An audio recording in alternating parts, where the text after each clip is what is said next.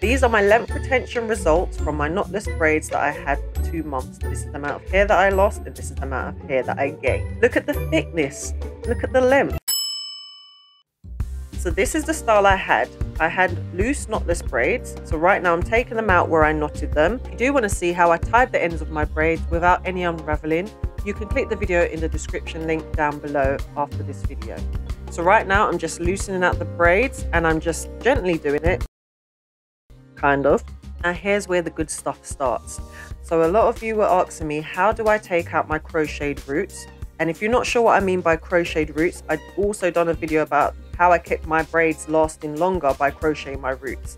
So I'm not going to get into all of that now, but if you do want to see, this is what happens. There's no matting, there's no locking, and the process I used is interlocking, which is usually used for locks. There you go, look at the length retention, look at that.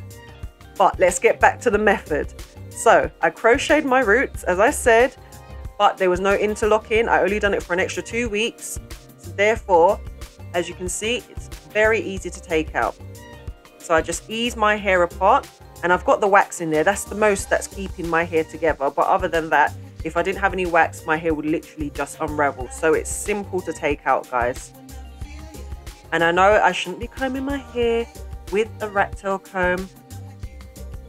All I'm doing is gently removing the loose strands that came out during the 2 months of the protective style. As you can see, I've got a good amount of growth there. Very happy about that.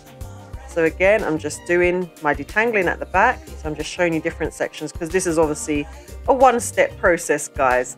Mind you, I didn't actually crochet the back, so that was a lot easier to detangle, I should say.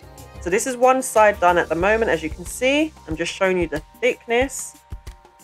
And what I think I'm going to start doing, every time I put my hair in a protective style, I'm going to measure my hair. I haven't been doing that. I've just been eyeballing the length. I haven't actually been measuring with a tape measure. As you can see, I've got some good amount of growth. So last time I had a protective style, I still had similar length, but the ends of my hair were quite sparse and thin, and you could see through them. Now everything has thickened up. Look at those roots. Come on, look at that. Yes, you can hear me smiling because I am. So I'm just going to leave you with some music playing to have a little whiz through of the rest of the takedown process, and I'll come back in a sec.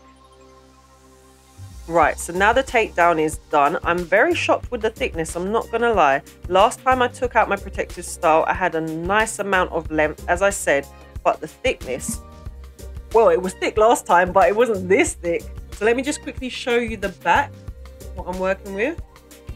No clip-ins, guys, everything's all there, it's all my hair. There you go. Right, but my hair's feeling a little bit dry, obviously after the 2 months of not being able to fully wash my hair and saturate it in moisture. So we're not finished yet. I need to show you the products that I use to put the hydration and moisture back into my hair. So click over to this video right now for my wash day and see how you can get your hair flourishing after a protective style.